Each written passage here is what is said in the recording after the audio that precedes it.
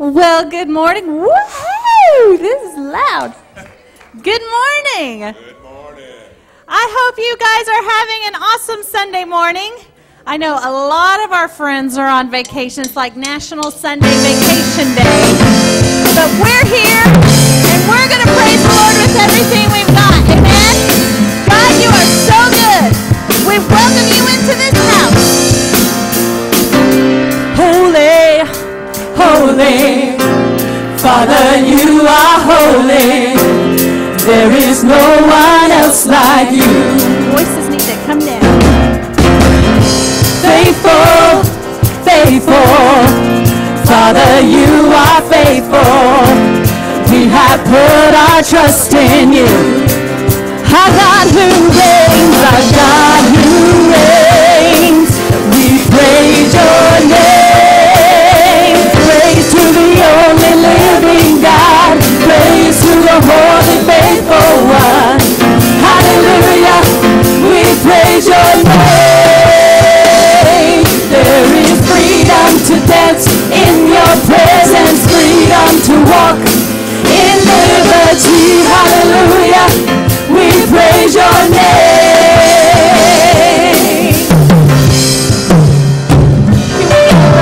Come down a little bit in the mic.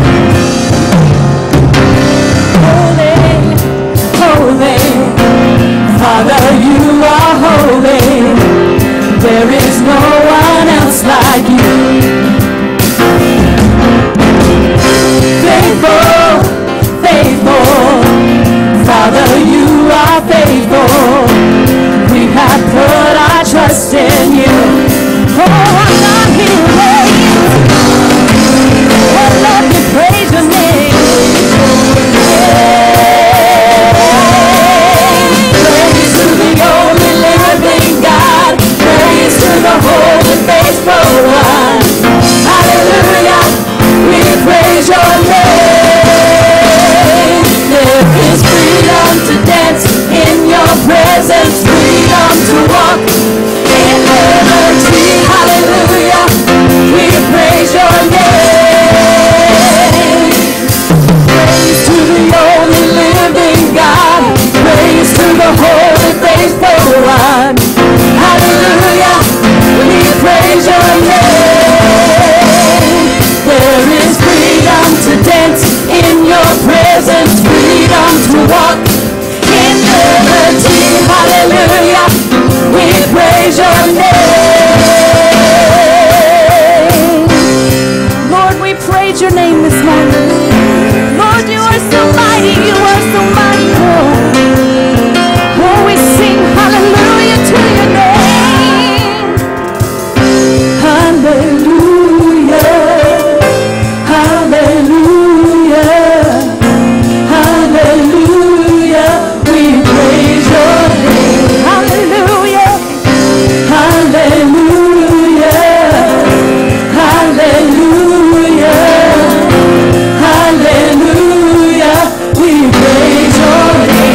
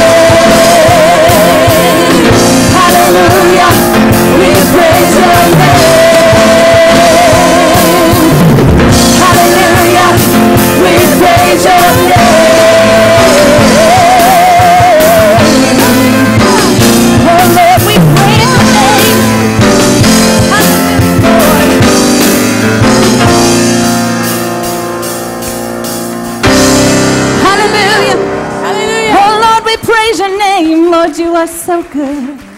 You are so good. Hallelujah. You know, we serve a faithful God. There is nothing our God cannot do. He is so mighty, and He loves you with every inch that He is. Water you turned into wine. Open the eyes of the blind. There's no one like you. There's none like you. Into the darkness we shine. Out of the ashes we rise. There's no one like you. There's none like you. Our God is greater. Yeah. Our God is greater. He's stronger. Our God is stronger. God, you are higher than any other. Our God is healer. Our God is healer. Awesome in power. Awesome in power. Our God. Our God. Our God is greater. Our God is stronger. God, you are higher than any other. Our God is healer. Awesome in power. Our God. Our God.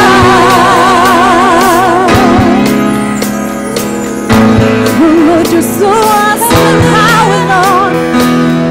Water you turned into wine. Water you turned into wine. Open the eyes of the blind. Open the eyes of the blind. There's no one like you. There's none like you. Oh, into the darkness we shine. Into the darkness we shine. Out of the ashes we'll rise. Out of the ashes we'll rise. There's no one like you. There's none like you. Our God is greater. Yeah. Our God is greater. Our God is stronger. God, you are higher than any other. Our God is healer. Awesome in power. Our God. Our God. Our God is greater. Our God is greater. Our God is stronger. God, you are higher than any other. Our God is healer. Awesome in power. Our God. Our God.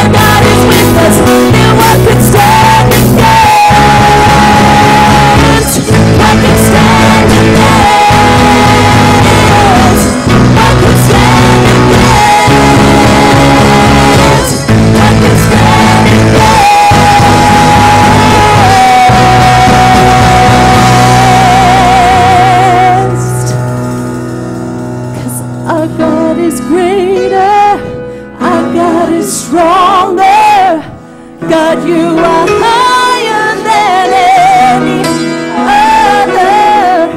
Our God is healer, awesome in power. Our God, our God. Hallelujah. Oh, nothing can stand against us, Lord. Thank you, Jesus. Jesus. We always have you on our side. We praise you, Lord.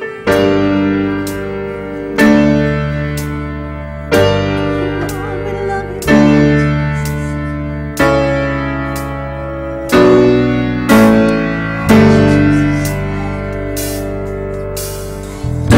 deep within, there's a fire that can't be quenched.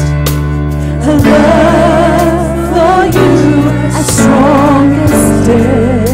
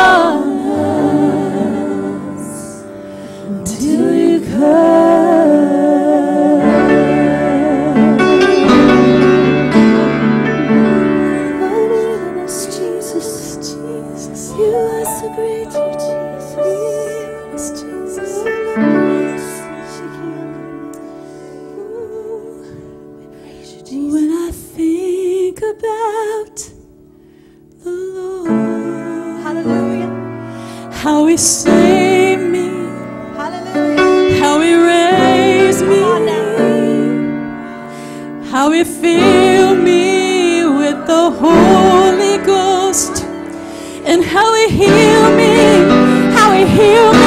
to the uttermost. Oh, when I think about the Lord,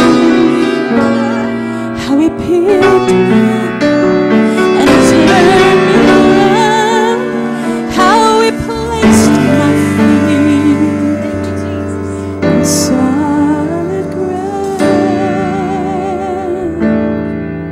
When I think about the Lord, how he saved me, how he raised me, how he filled me with the Holy Ghost, how he healed me to the uttermost. When I think about the Lord, and turn me around, how he placed my feet on solid ground. It makes me want to shout, hallelujah, thank you, Jesus. Lord, you're worthy of all the glory and all of the honor and all of the praise. All the praise, it makes me want to shout, hallelujah, thank you, Jesus. Lord, you're worthy so of all the glory, honor, and all the praise.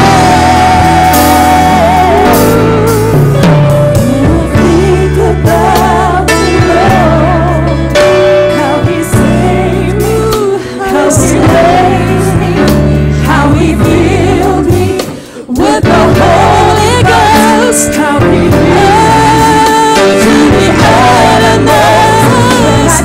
Oh, when I think about the Lord, how he picked me up and turned me around, how he placed my feet, oh yes, on solid ground. It makes me want to shout, hallelujah, thank you, Jesus. Lord, you're worthy of all the glory, all the honor, all the praise, all the praise. It makes me want to shout, hallelujah, thank you, Jesus. Lord, you're worthy of all the glory and all of the honor and all of the praise. And we praise the Lord this morning for all his love, Jesus. Jesus, we thank you, Lord, for saving us, for healing us, for filling us with that Holy Spirit, Jesus. Hallelujah. Oh, we thank you, Lord. We praise you, Jesus.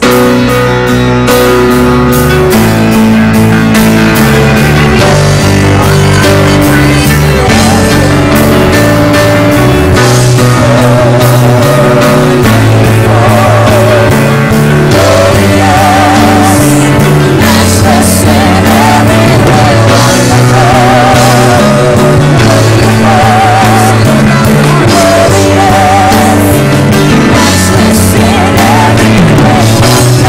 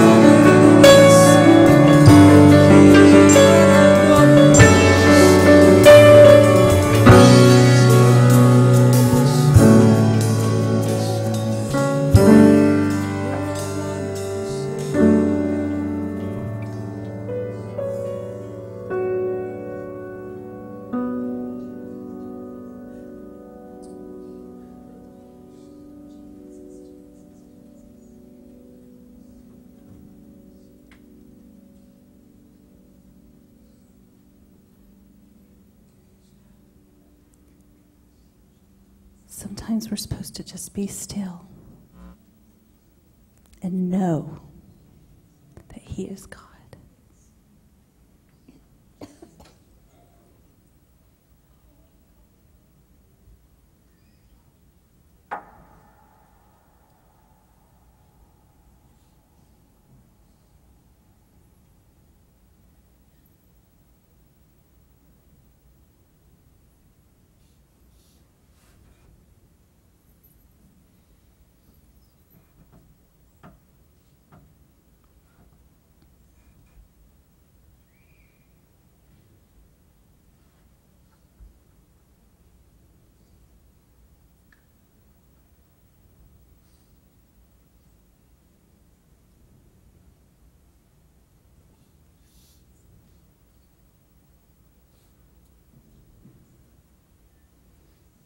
He is the God of our peace. He is the God of our salvation. He's the God of our provision. He's the God of our deliverance from strongholds. He's the God of your heart. He's the God of your mind, if you will just let Him. The God of your house, if you will let Him. He's the God of your computer, if you will let Him. But sometimes we just have to stop and accept it now.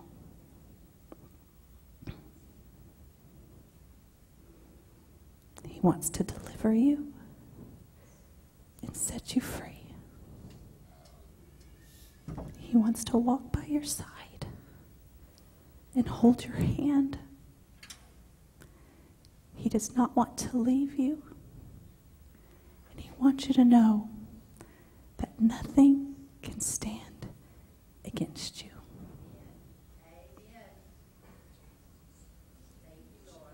Lord, we come to you today. I praise you, God, for being the God of everything to us.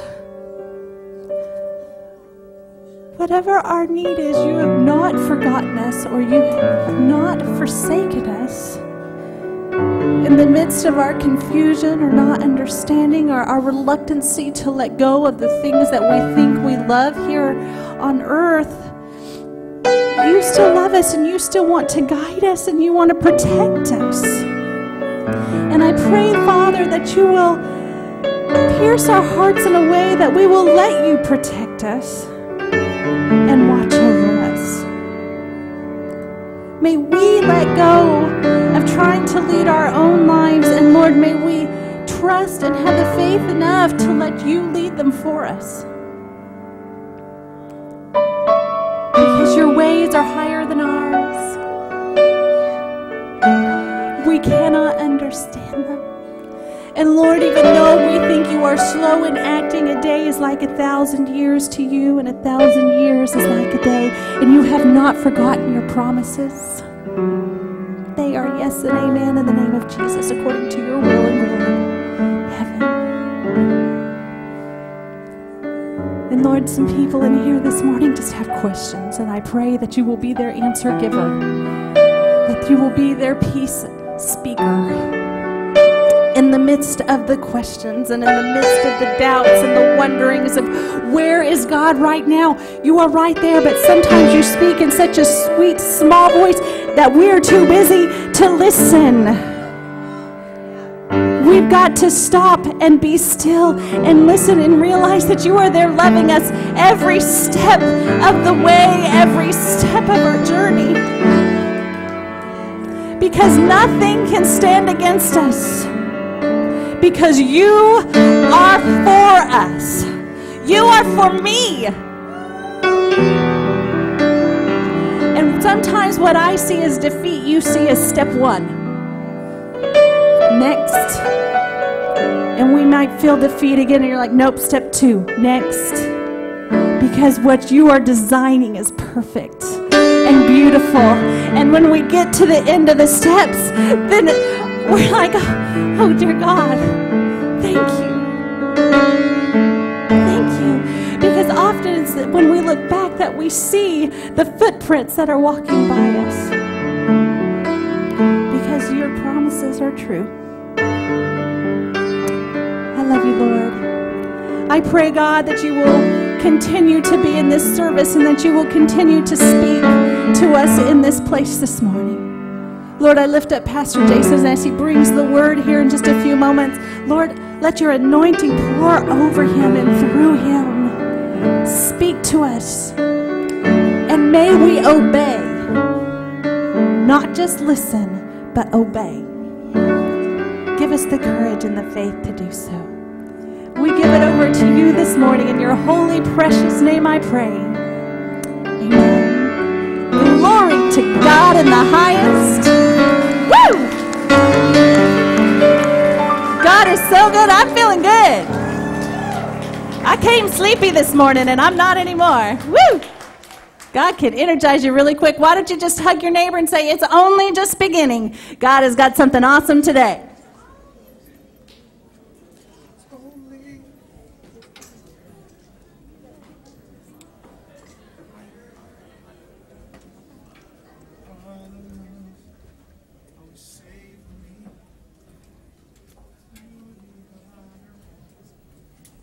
There's a lot of neck hugging. Hug your neighbor, find your seat. Welcome to Faith Assembly, this beautiful, not raining, sunny, beautiful day outside. My grass is very happy. It got its rain and now it's getting its sunshine. It's a beautiful day. If my section greeters could stand up, that would be awesome. If you are visiting with us this morning, could you raise your hand? We would love to say hello. We're so glad there's some right over here in the middle section. Over to my right here. Wonderful, and some over here, and some in the back, way back there. Welcome to Faith this morning. We're glad that you're here. Our section greeters will give you a little welcome packet, and there's a little card in there if you could fill it out so that we could just say, hi. We're excited that you're here. And also, if you have a prayer need this morning, these same section greeters have a wonderful prayer request form. We would love to pray with you. And also, if you have a praise report, something that God has done amazing in your life, we'd like to celebrate with you as well. All right, I have a couple announcements this morning. 55 Plus this Tuesday is having their bingo luncheon. Starts at 10:30 for bingo, and then at 12:30 they're having lunch. So come on out, have fun with the 55 Plus. Sounds like a fun time. I might sneak in. All right, if you are a teenager, we are going to Splash Town this Thursday. I know it got rained out a couple weeks ago, but we're going this Thursday. If you've not signed up, please come see Pastor Roger and I. We're leaving at 9 a.m. around there Thursday morning. So sign up for that. It should be a lot of fun. Also, our Summer Life PM classes on Sunday night are still going on, and I'm hearing amazing things about what God is doing in each and every class. We're trying to have classes that meet everybody's individual needs from small child all the way up. So if you look around in your bulletin and stuff and talk to people around you, say, hey, what class is really cool? What are you having fun time with? And be here on Sunday night to enjoy our Summer Life classes. All right, it's time for offering. Pastor Jason.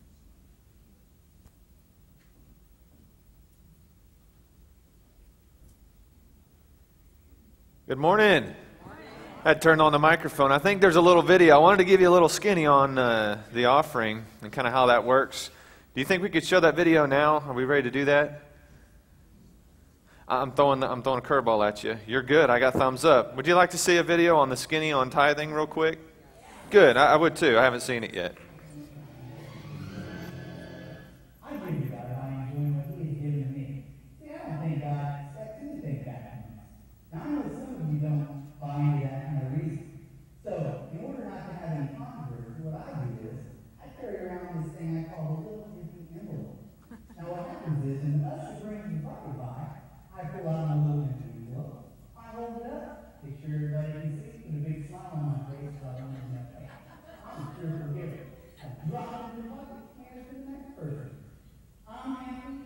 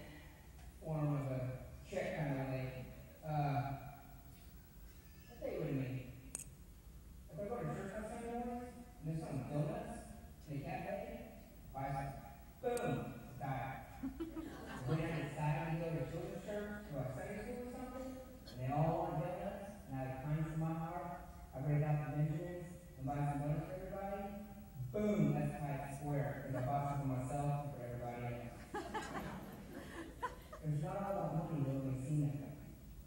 It's more about the smile on people's faces. Case in point. The church was having like a date night kind of thing, and we got me with the spouse and go romantic and stuff, and they were charging $25 for childcare. Boom! Hi, right there, okay? But I tell you what was the biggest side. It wasn't just that. It's the fact that I spent $100 on our dinner that night, including dessert. My wife, with a little lobster lid, with some white sauce around her chin, and a smile from ear to ear. That, my friends, is tight enough for me.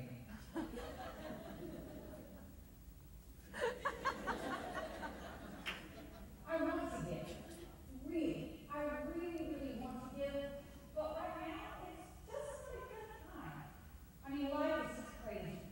And I'm not just talking normal crazy, but like really, really crazy.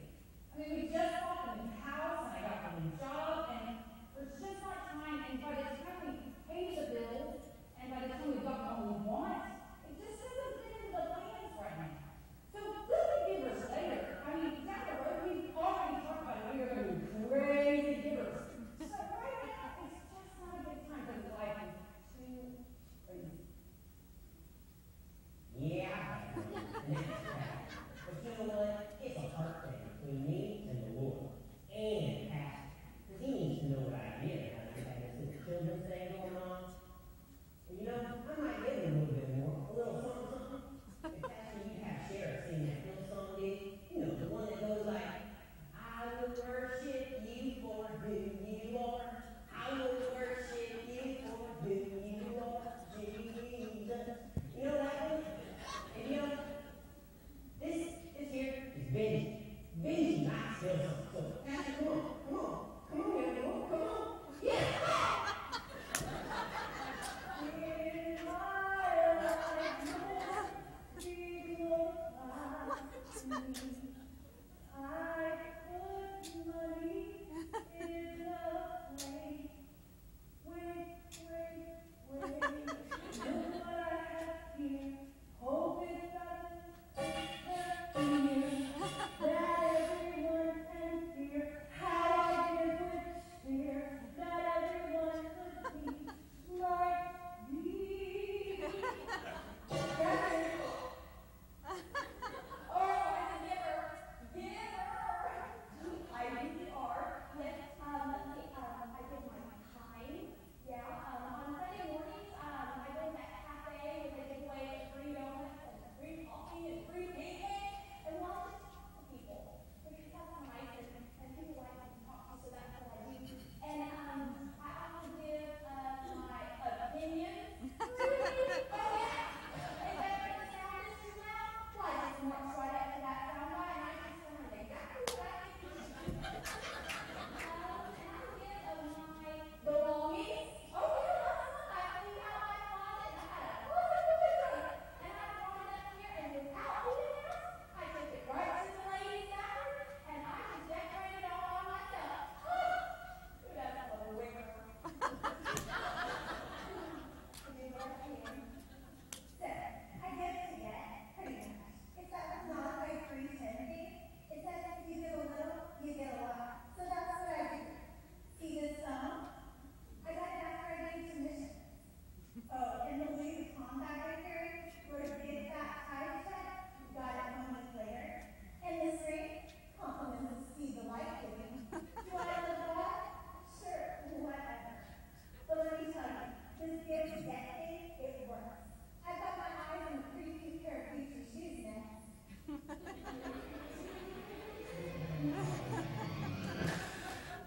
Okay, I guess that's the skinny. Gentlemen, we need to receive this morning's tithe and offering. I really don't know where to begin other than let's just pray. No, we're on a series called The Blessed Life, and it has nothing to do with your money. It has everything to do with your heart. And today I'm going to be giving you a message on the fear of the Lord, and I hope we can disconnect from the whole money thing and move into the obedience, the blessing, and the favor, and the anointing that God is lavishly wanting to pour onto all those that would seek Him first. Amen? So let's pray. Heavenly Father, we love you, we honor you, and as we give to you out of obedience and a cheerful heart this morning, bless our hands, bless our homes, and the remainder of this service. In Jesus' name I pray. Amen.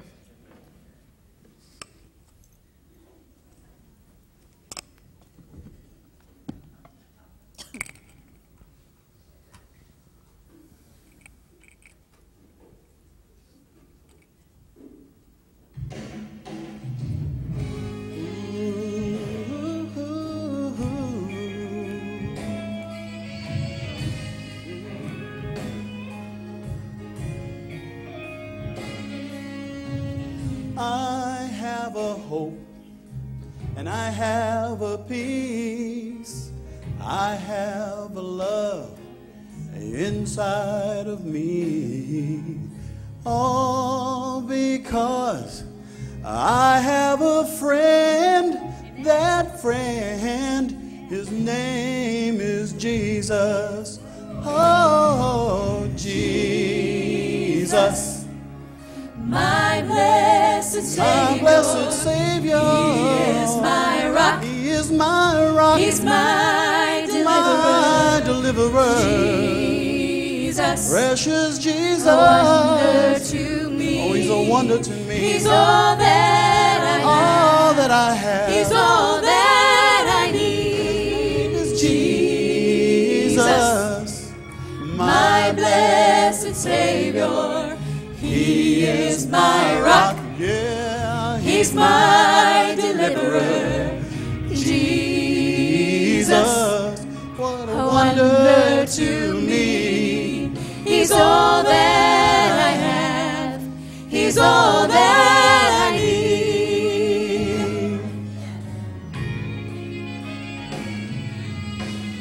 I have a joy and I have a strength.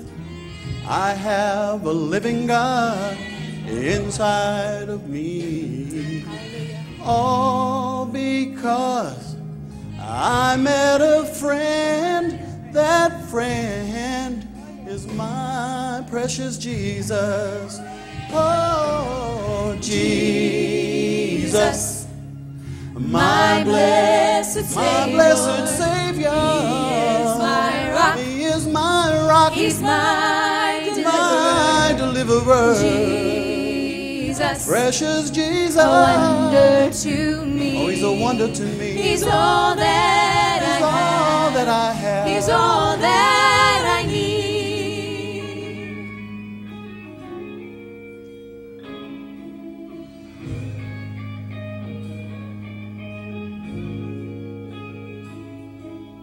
He was the lamb for you and for me, Oh, yes, He is. the Oh, sacrifice He's the sacrifice. that we might be So we can free. be free.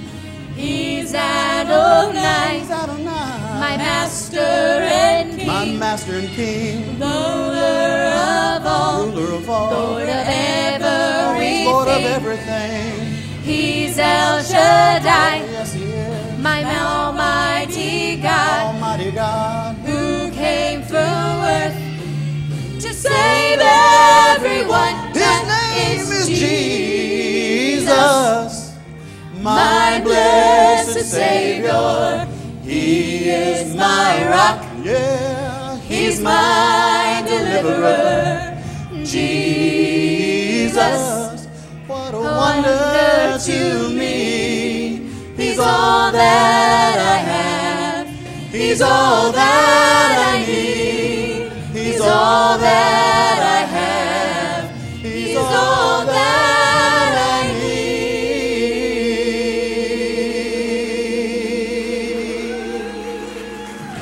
need. Would you stand with me across this place? If Jesus is all that you have and all that you need, would you just lift your hands and give Him praise and glory this morning? Father, we glorify your name. We lift your holy name. Come on, ladies and gentlemen, we're here to worship God. We're here to lift up the name of Jesus, the name that's above every other name, that every knee will bow and every tongue will confess that Jesus is Lord. Father, we honor you here in this place. We recognize your Holy Spirit is among us. We feel you. And God, I thank you, Lord, that our emotions are connected to you. God, we don't have to sit here staunch and just only expect that our mind would be connected, but Lord, you've enabled us to engage fully to you, and I thank you for that. So God, I pray that you help us focus from this point on, that you watch over, to brood over literally your word, to watch over and to protect and to perfect it in our lives, so that we can leave here changed and better for it. In the name of Jesus, I pray. If you're excited to be here this morning, say amen. Amen. You can be seated right where you're at. I need you to get your Bible out with me. We love to get in the Word of God here at Faith, and I want to welcome all of our guests with us this morning. Very special day. We've got a lot of friends and family on vacation and all over the place, but I wanted to just extend a special thank you to all of you who came yesterday to Patricia Beetle's promotion day, if you will, and supported Dwight and their entire family in that special moment. It was a tremendous gesture on many of your parts, and I just have to say that God was in all of it. And if you have a chance, speak with Dwight. Let him share the story of kind of their journey in the last couple of moments in their life. It's just, it'll bless you to hear that. God is absolutely alive and at work in those that love Him. He will not leave you. He's not going to ask you to walk through something that's too big for you. As a matter of fact, He shows Himself in a very big way when you look for Him. Amen? Last week, the Nash family was with us. Did you enjoy that? Did you enjoy the fireworks? Yes. Did you enjoy the barbecue? I heard great things. I was unable to be with you. I had to travel to California. I was in a summit up there. We raised over $2 million for the publication of the Children's Fire Bible. Amen? That will be in two different translations. The NIV for a national translation. The international translation will be the New King James Version. There's specific reasons to that. But it is a Spirit-filled emphasis Bible that is for our children. We've got translations going all over the world for various languages that need them. We have the Teenagers' Fire Bible. We had yet to publish the Children's Fire Bible, so that was the emphasis while I was there, and I want to just thank you for giving me the privilege of doing that. 2 weeks ago, we talked about the principle of firsts. I hope somebody learned something that day, that God is asking us to consecrate. You know, we have fun with these little videos, and we talk about tithing, we talk about giving. I hope it ruffles your feathers a little bit, because, you know, we're not supposed to talk about each other's money. I'm not talking about your money. I'm talking about God's money. I'm just telling you that there is a plan for you, and God has set before us a very clear direction. And I talked to you about the principle of first 2 weeks ago, and how God Himself consecrated His firsts in the Lamb of God, His Son Jesus. There was a sacrifice, and then there was a redeeming that takes place when you consecrate first. And that's what the Bible speaks of all the way through the Old Testament. God did this through Jesus because the Lamb of God was sacrificed. Ladies and gentlemen, you and I have the privilege of being the redeemed, the church. Amen. So that's why we teach the principle of first. If you'll set aside that first, that 10%, God says, consecrate that to me, then the blessing and the miracle of His redemptive work becomes reality over what's left. It's amazing, but you have to do it. And here's the deal. We talk about tithe, we talk about tenth, and you're like, well, I've got $100, I'm going to spend 90, and I'm going to give 10. The way God did it is He gave His Son first. He did that by faith before you and I have ever had the chance of saying we accept Him as Lord and Savior. He did that and consecrated that, sacrificed that first by faith.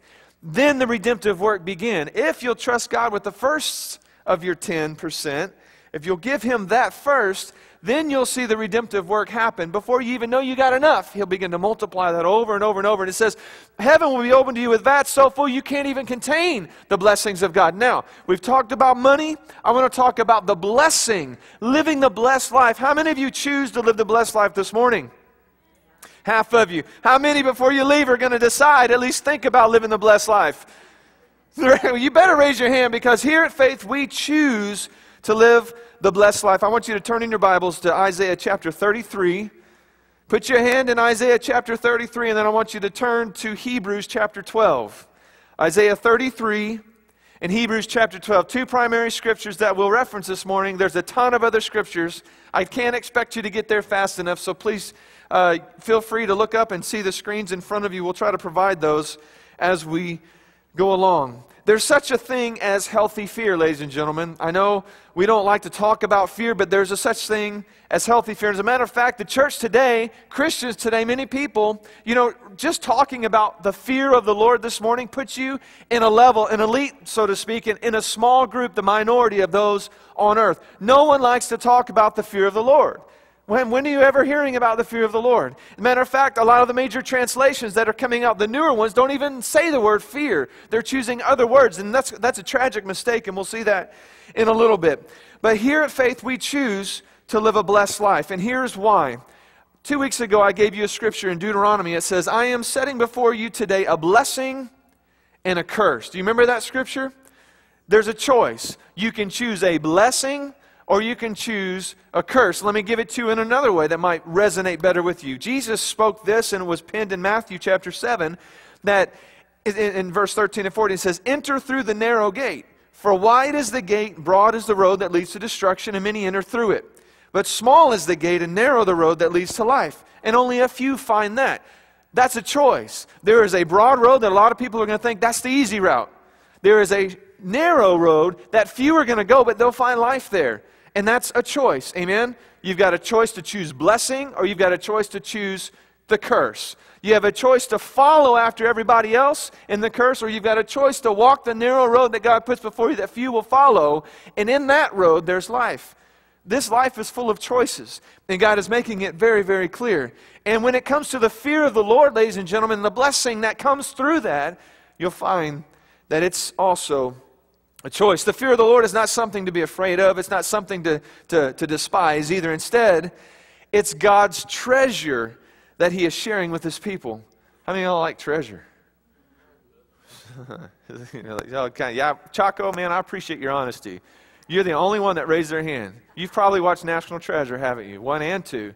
You probably DVR'd it, didn't you? And you watched it over and over and over. It's okay to admit it. I've done the same. I like treasure. I think it's cool. There's just a mystic kind of thing about it. It's a mystery. There's an author I was reading, and he said, he says, I once asked myself, why this jewel in Isaiah 33? Let's read it together. He says, He will be the sure foundation for the times, a rich source of salvation and wisdom and knowledge. For the fear of the Lord is the key to this treasure. The New King James Version says, wisdom and knowledge will be the stability of your times and the strength of salvation. The fear of the Lord is His treasure. Man, growing up, I loved looking for things that I would call treasure. When I went to the lake with my parents, I would look for the mysterious, if I could just find in a cedar tree, an arrowhead. Anybody ever done that? Look in cedar trees looking for arrowheads? Flint rock, moon rock, those little geo rocks you break open, they're like crystals. You ever walk the beaches looking for shark's teeth? For sand dollars? Yeah, treasure. You feel like you're a hunter. You feel like you're out in the wild, and it's the adventure before you. We're just kind of drawn to the whole idea of a treasure. So when the Bible speaks of God's treasure, man, this should, guys especially, should light up your world a little bit. God has a treasure, and in that treasure I have access. Look, if treasures like National Treasure are so big, and there's a Mayan community, or there's an underworld that's just all gold and everybody's looking for it, if you can think that man's idea could create something like that, think about the God of the universe. The God that spoke life into existence and scattered the stars into the universe and named them and knows them by name and moves them on schedule. Don't you think when He says He has a treasure, that should just perk our little interest a little bit? It does for me. Let me read this quote to you. It says, I once asked myself, why was this jewel of truth in Isaiah 33 tacked at the end of this verse in Isaiah? And I came to the conclusion that it was tacked on so subtly because God wants us to search for truth. Jesus said that we should search the Scriptures for them. We should search the Scriptures, for in them we will find the truth about Him. And that's John chapter 5. I think what God is wanting is He's curious if we're really turning to the Word of God and diligently searching for truth. Because those of you that will diligently search for truth in the Word of God, He says therein lies a treasure. That's His treasure that's available for you and me. But we're going to have to talk about how do we get to that treasure. Many of us are afraid of what God might say if we were to approach Him and ask Him, what do you feel about us, and what is this whole fear concept? But I want you to look in Psalms chapter 19, verse 9. It says, the fear of the Lord is pure. It's enduring. It's enduring forever. The ordinance of the Lord are sure and altogether righteous. The key word I want you to underline, I want you to highlight there is forever. The fear of the Lord is pure. That word pure is also translated in a very unique way, clean, unmixed, unalloyed. That's like a refining process. It almost sounds like gold, treasure, doesn't it? The purest of gold is the most valuable treasure. So there's a treasure in the fear of the Lord. And basically what he's saying there is everyone that has anything to do with God, those that live for God, even eternally, whether you're here or angelic, so to speak, the fear of God will be a part of your life if you walk for the Lord, if you walk in Him. Now, if you go into Proverbs chapter 27, it gives us another perspective. Don't let your heart envy sinners, but always be zealous for the fear of the Lord. Another translation you may have in front of you says, fear the Lord all the day. So now you've got this thing where God is saying, the fear of the Lord needs to be something that endures forever. It's going to be a part of everybody's life, whether you're here or whether you're there. It's never going to change. There will always be an element of the fear of the Lord within you. And that's going to be an enduring thing, an eternal thing. But he also says, now practically, this should be something that you have as at least a thought in your mind every single day. I should have the fear of the Lord all the day long. So if you think about it, Paul says you need to pray without ceasing. And you need to be prayerfully minded at least at some point during the day that God is alive and He's your Savior and He's your provider, right? Well, here's another twist on that. There is a treasure in God, and he speaks of it through the fear of the Lord. And he says, this is something that'll forever be, and I expect you to have the fear of the Lord all the day long. I don't know if you've thought about the fear of the Lord lately, but this is something God expects you to have all day long. Now, I need to tell you what the fear of the Lord is not before we get into what it actually is. So there's a couple of things that if you're taking notes, I want you to write these down. The fear of the Lord is not a natural fear. There are studies that say babies have two fears, a fear of noise and a fear of falling. Is that true? I don't know. But maybe if you could ask a baby and they could respond to you. But that's what the experts say. I think we pick up more fears along the way. Like when you go to Six Flags and get on Excalibur, you're like nudging your buddy and go, are you going to raise your hand? I don't know. Are you going to raise your hand? I don't know. Until the time comes and you're usually like this when the picture's taken going... Only the cool people go like this, and they've got the thing that goes over you now. You can only go like this. You can't really do that anymore like you could on Grease Lightning here. But anyways, natural fear is not what the Bible is speaking of as the fear of the Lord, nor is a phobia. Now, you can think of any phobia. Phobias are a controlling element of your life, and it basically it's a tormenting thing. So if you've got any kind of phobia happening in your life, like if you're afraid of getting into an elevator, small spaces, dark places, heights, phobias. That's not what the Bible is speaking of as the fear of the Lord. Those are tormenting things. And as a matter of fact, in 2 Timothy 1:7, the Word of God says, God has not given us a spirit of fear or timidity, as some of your Bibles say, but of power and of love and of a sound mind. You can't have a clear conscience or a clear mind when phobias are controlling your emotions, can you? You can't. I mean, I know people that can't get into an MRI because they're just too claustrophobic. They can't do it. They have to be sedated before they do it. That's a phobia. That's not the fear of the Lord that we're talking about here. As a matter of fact, in 1 John 4:18, it says there's no fear in love. And we know, what is God? God is love. There's no fear, that kind of fear in love. But perfect love casts out all fear because fear involves torment. We're not talking about a tormenting fear. The fear of the Lord is not a natural fear. It's not a phobia or a tormenting fear. The fear of the Lord is not a religious fear. Now, this is what I want to clarify here. It's not a religious fear taught by men. Religious fears generate hypocrisy. Anybody know what a hypocrisy is? Don't nudge your neighbor and don't look at your spouse. Look straight ahead. I will save you a lot of pain. Religious fear makes people act or role play. This is something that we see all too often in the church.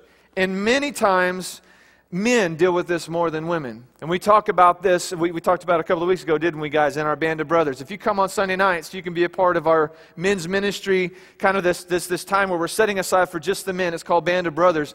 We're trying to get together and dialogue, what is this life as a man of God, and how can we become better and stronger as a unit, and then move forward in strengthening our homes through the power of the Holy Spirit in our lives. And we talked about this. We often come in thinking we have to be a certain way, or we got to present ourselves in a certain way, or we'll be looked down on, or we'll be less than a true man of God.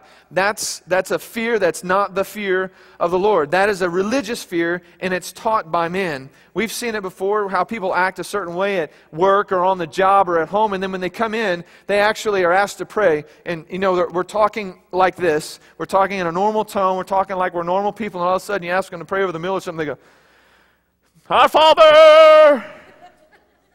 Hallowed be thy name. Dramatic pause. Dramatic pause. That's an act. That's a show. That's not who they are. Who they are, that was the person you were talking to. When you ask somebody to pray and they say, you know, yeah, I'd love to, and they begin to pray and share and it just comes out of the heart, that's who they are. It's not a show. A religious fear is not the fear of the Lord. As a matter of fact, in Isaiah 29 it says, these people come near to me with their mouth and honor me with their lips, but their hearts are far from me. They're putting on a show. They want everyone else to see them and everyone else matters but me. This is how it goes on. Their worship of me is made up only of rules taught by man. So religious fear taught by man. That's what we're talking about, is not the fear of the Lord that you need to be focused on. And that is certainly not the treasure of God. Matthew 15 also says, you hypocrites, Isaiah was right when he prophesied about you. These people honor me with their lips, with their hearts they are far from me. They worship me in vain. Their teachings are but rules taught by man. So the fear of the Lord that we're looking for is not religious fear taught by man, okay? It's not a set of rules. It's not a facade. It's not putting on a mask. It's not this big masquerade. Lastly, the fear of man is not the fear of the Lord. This is something I think we all get caught up in, don't we? This is called by Scripture as a snare. When you walk into a place and you're more concerned about what other people think about you than what God thinks about you, that's a snare. We all fall victim to that. We get up and we dress a certain way. Why do you think? It's because you think you feel better in how you look? No, you're looking like this because you care about how other people feel about you, right? God created you like Adam and Eve, and He said, you're good enough as you are. But now we've got to clothe ourselves with other things because we're worried about how other people will see us, right? Don't read Ezekiel. It'll mess you up if you hear what God made this guy do. It'll just absolutely mess you up. That's a challenge. We'll talk about that maybe another time. Anyways, moving on. Proverbs calls this a snare because the fear of man is opposite of the fear of the Lord, and you become more concerned about people than you do the concerns of God. So we know what now the fear of the Lord is not. Now let's move into what the fear of the Lord is. This is profound. If you've got your pen, hold it with two hands. I want you to write this down. The fear of the Lord is a fear. Glad some of y'all got that. In Hebrews, here's your second chapter. In Hebrews chapter 12, verse 21. The sight was so terrible that Moses said, I am trembling with fear. When Moses was in the presence of God and the glory of God began to resound about him, whether it was through voice, tangibly through the crowd, through the cloud, or whether it was inscripting the commandments on a stone form and laying them before him, the presence of God was so powerful and so rich that literally Moses said it was so overwhelming that he trembled, literally in his boots, as we call it. You're trembling in your boots. If Moses, I would think this guy had a pretty close relationship with God. I think he saw some incredible things in his life, correct? I think he saw the hand of God miraculously open the water so that the Israelites could walk through. I know he struck the rock as God commanded him to, and water came out. That was a miracle. I know that manna and quail and all of these things, a fire by night and a cloud by day, and all of these miracles and the plagues in Egypt, Moses had an inside track to who God was. But when God revealed himself to Moses, it says it was so terrifying, so to speak. It was so overwhelming that he began to tremble in his boots. I wonder, is there a fear of the Lord that is there in us, in our hearts, that we literally get to the place where we're trembling literally in our boots when He speaks to us? When we are in His presence, is there a holy reverence or a type of awe that is inspiring us to just want to be there? It is a fear, but I need to define this fear. There's nothing in the Bible that suggests that the fear of the Lord is unnecessary or an option. I don't always have you look at your neighbor and say certain things, but I want you to say something with me. First of all, say this: I choose the blessing. If you're here this morning, what is being taught to you is a choice of the blessing. Okay? So we choose here at Faith to be blessed. There was a curse and a blessing. We chose a blessing. There is a narrow road and a wide road. We chose the narrow road. It is a choice. The fear of God is not an option. The Bible says it's not an option. It's a choice. And here's what we have to do. We have to make this our choice. In order for me to kind of explain this to you, I've got a couple of illustrations. This last week I said I was at this Fire Bible Summit, and they had us in Monterey, California, and they had us at Pebble Beach Golf Course where they played the U.S. Open. Any golfers in the house? 3 of you? You're like, or are you just mad at me because I got to play and you didn't? Sorry. We're out there. We raised $2 million, okay? They let us play golf. So we're out there, and I'm standing on the bluff overlooking hole number 8. Remember that one, the little par 3? And then number 8, that goes this way. Well, you have to tee off, and you tee off to the edge of the cliff. And as you get to the edge of the cliff, there's no rope, there's no railing, there's nothing. Straight down, jagged rocks, all the way down. They call it a bluff. I call it a cliff. It was scary. I mean, it's beautiful, but one step in the wrong direction, you're going to be dashed against the rocks and hurled into the sea, so to speak.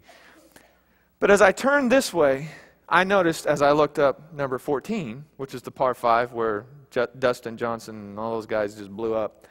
And I could see the rolling fairway. It was too beautiful really to explain other than there's multi-million-dollar real estate all the way up this thing.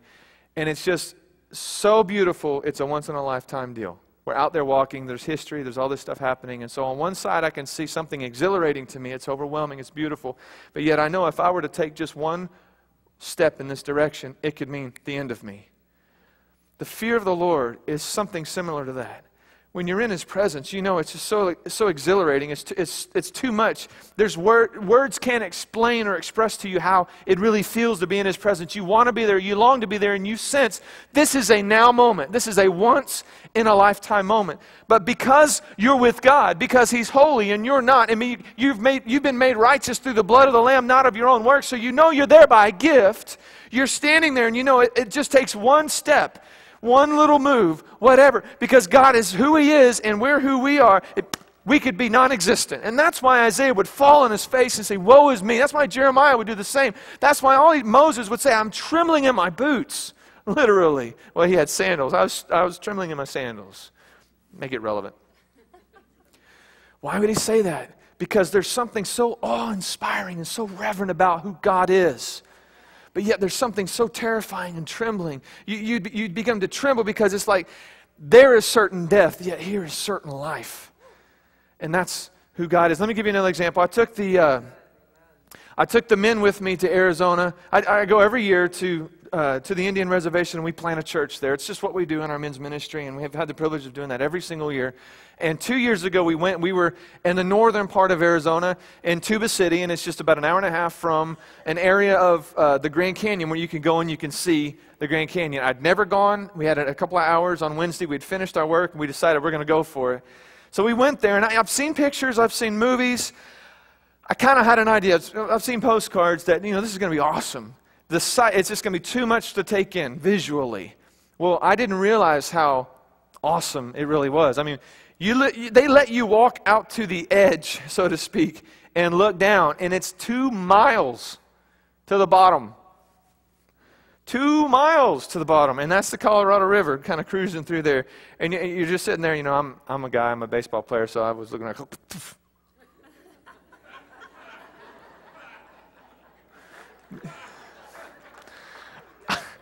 I'm a guy.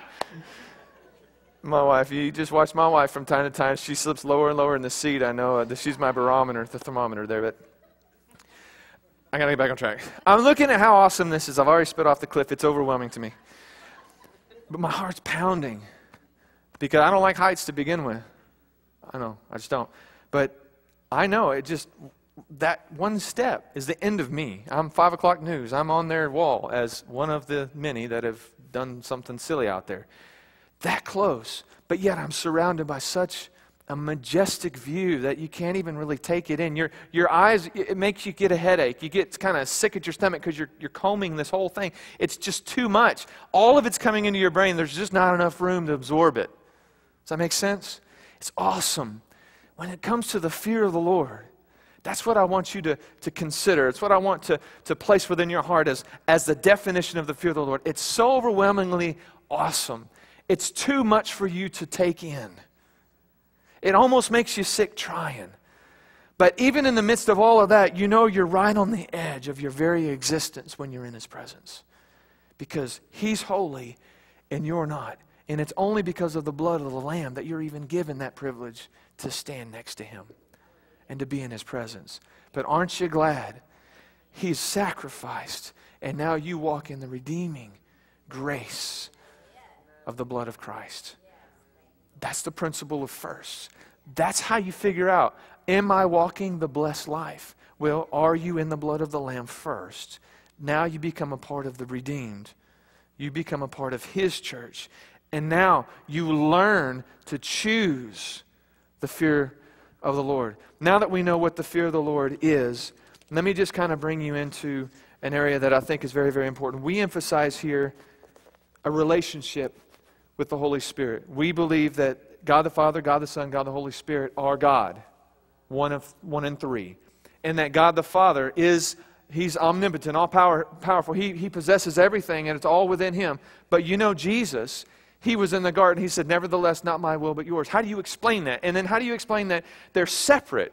Well, very easy, one word, deference. Not difference, but deference. Deference is the key word to understanding the Trinity as it is taught in that way. Meaning they are all one, equal in power, equal in ability, equal in substance, equal in one, yet submissive to one.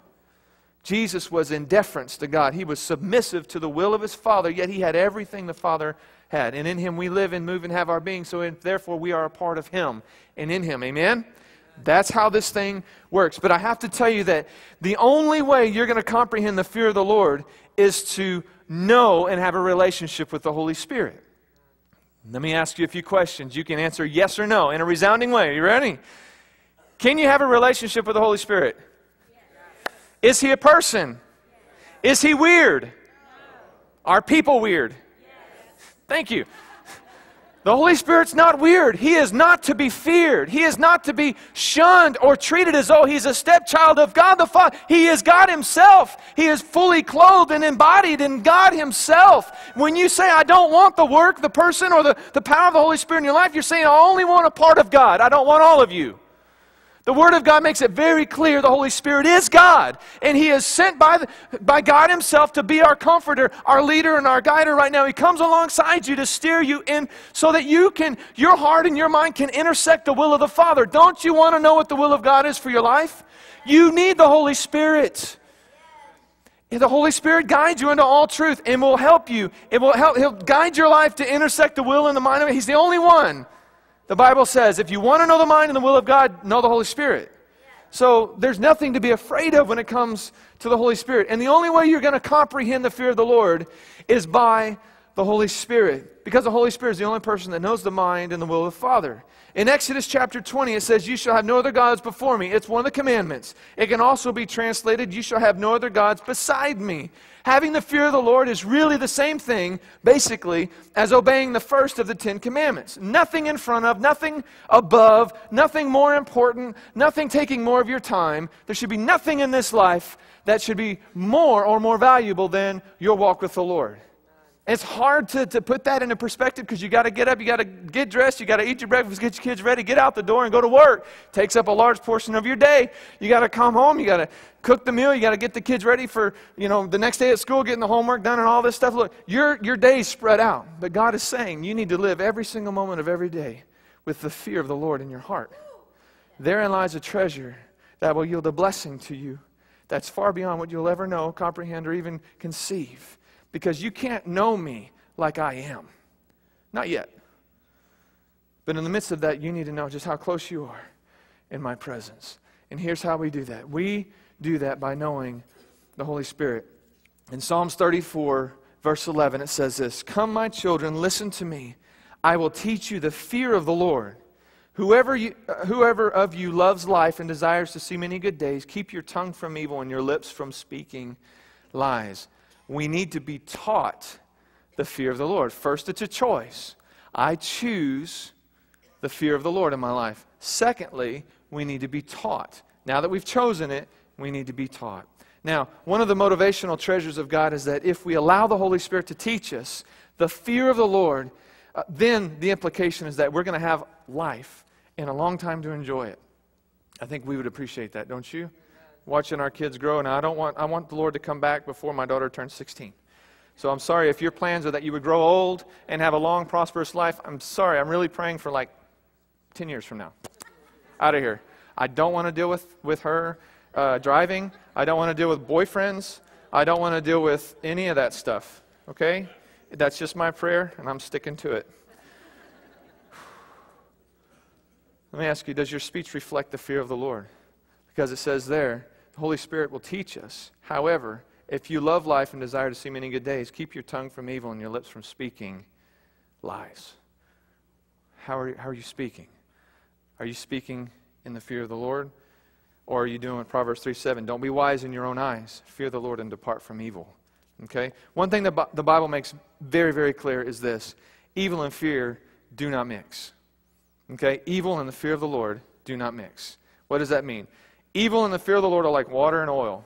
We see that in our little oil spill that's happening, the major oil spill that's happening. They don't mix. It's going to land somewhere. It's going to make a mess. It's like California weather and my wife. They don't mix. Let me explain. My wife, she didn't go to the beach one day with me. Not one day. It was 58 degrees or something like that. It's freezing cold. She would rather sit in the lobby and watch the beautiful ocean out there because there was a fireplace and she could sit there and watch that. Isn't that cool? So I was the one that went down and I enjoyed the everything else. But the coolest part about that, I got sidetracked. The coolest part about that is that my daughter called and she said, Dad, what are you going to bring us home? Because we always try to bring something home, a little T-shirt or something cheap. Now, it's cheap. And she goes, well, I have something I want. And I go, well, tell me. I want a really, really, really, really big pebble. I'm at Pebble Beach. You want a pebble. It makes perfect sense. So what we did for the entire time, I thought that was the cutest thing ever. As I went down to the water and I got pebbles. And I stuck them in my wife's purse and she got checked at the security thing. What are these, ma'am? Rocks? Yes, rocks. Interesting. Could you stand over here?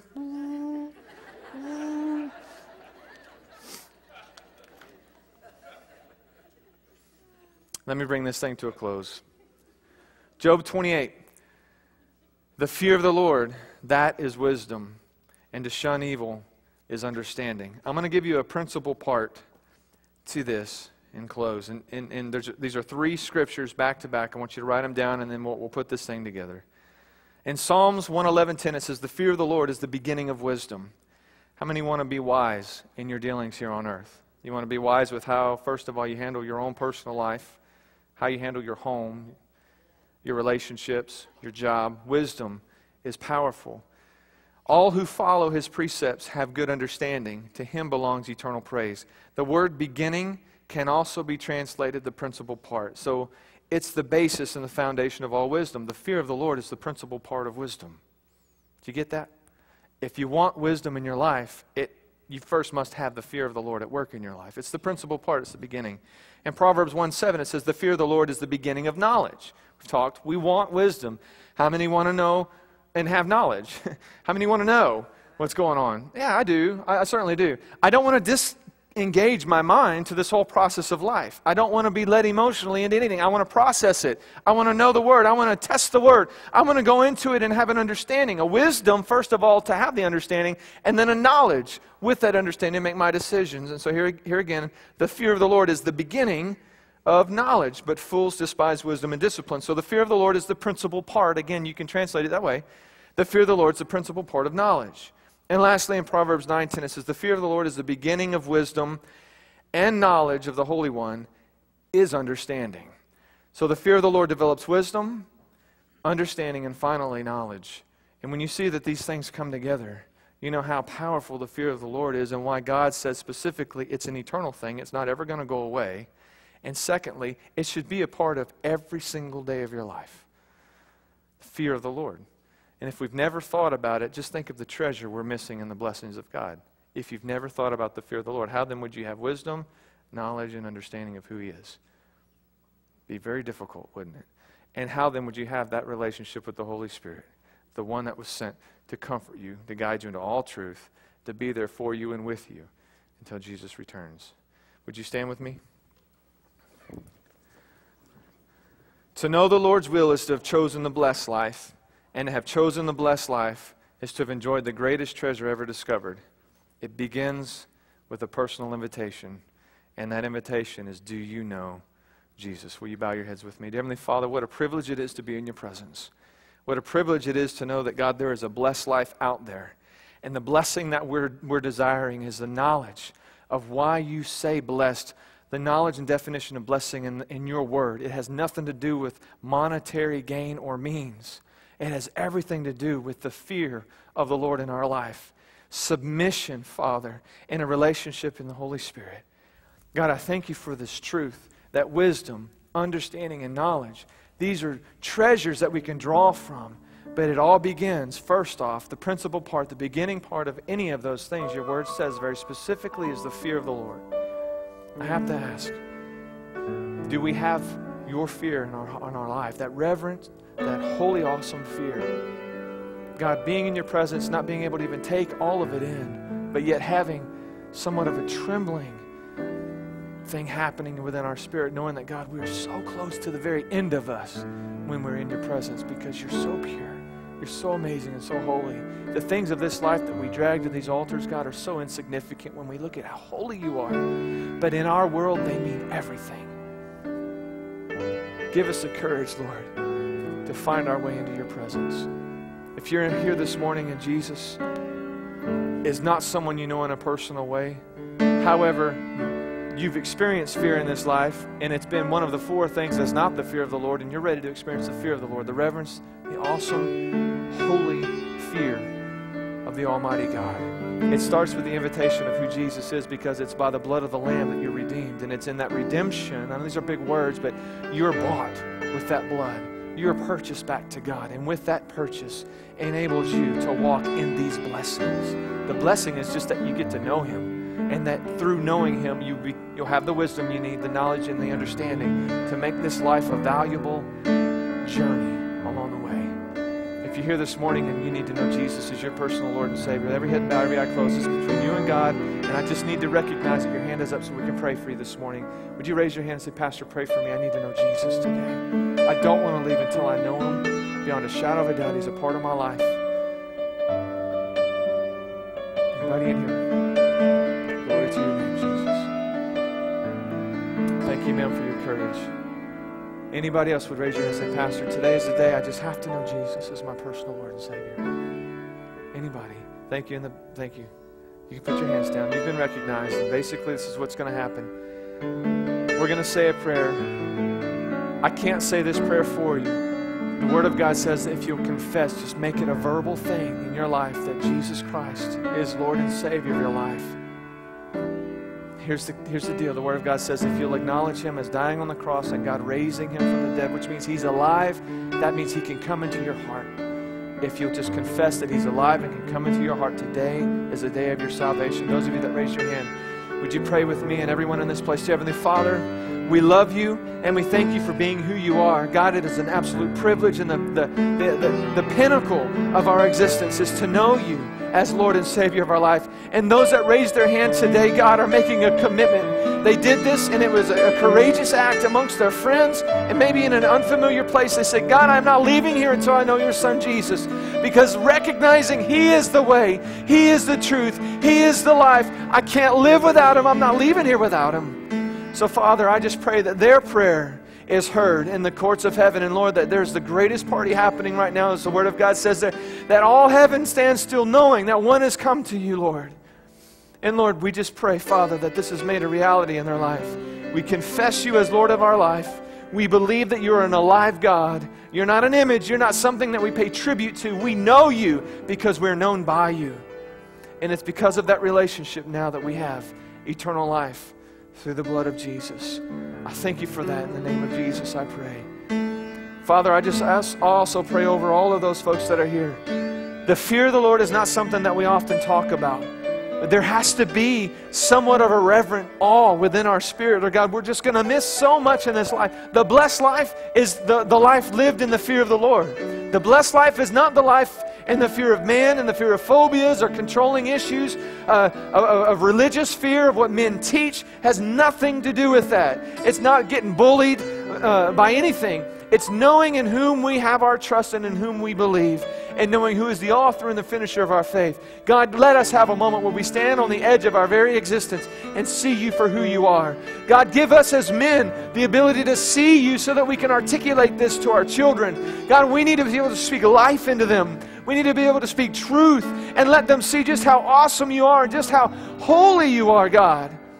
And without the blood of Jesus, we wouldn't have that privilege. We ask this in Jesus' name. Everybody say it with me. Amen. Would you have a seat right where you're at? I need to do this just so that you can see. We're going to receive communion. It'll just take 2 or 3 minutes for us to be served. And I would like for the section leaders that have been assigned, would you stand and let everyone in your section know who you are? Okay.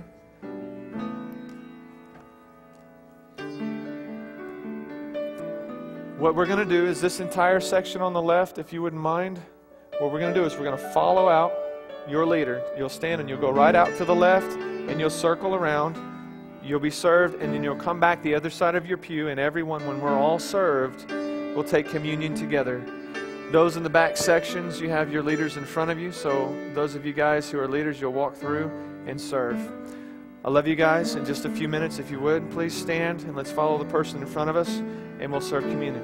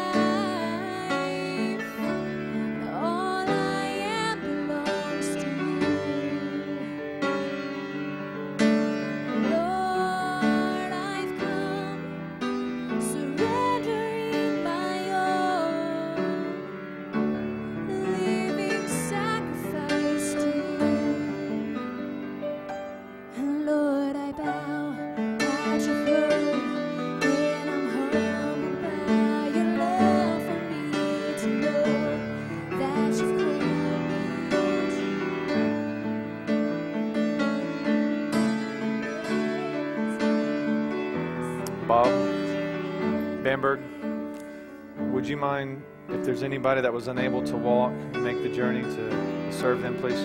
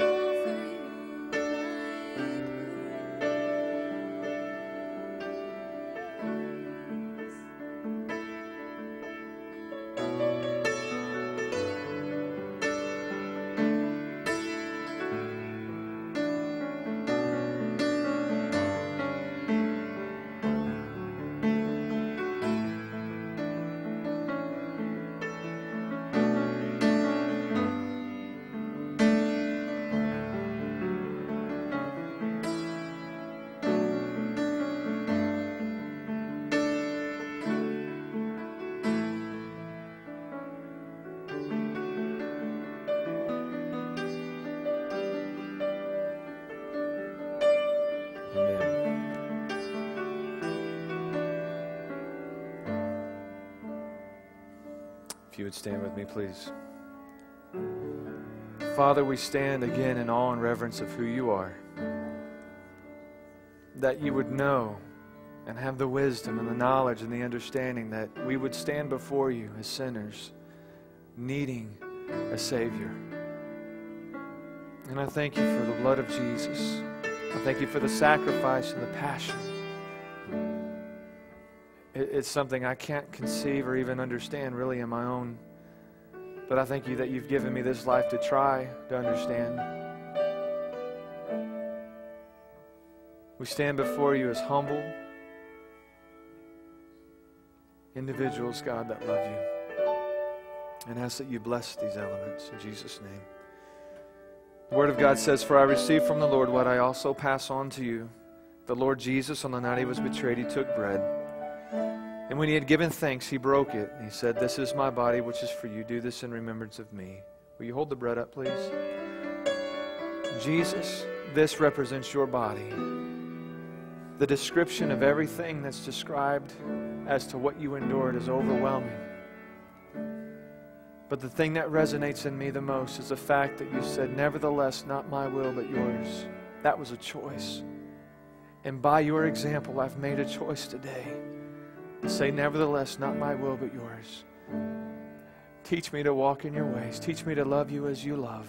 Teach me to be a voice as you were the voice. So I love you, Lord. Let us eat.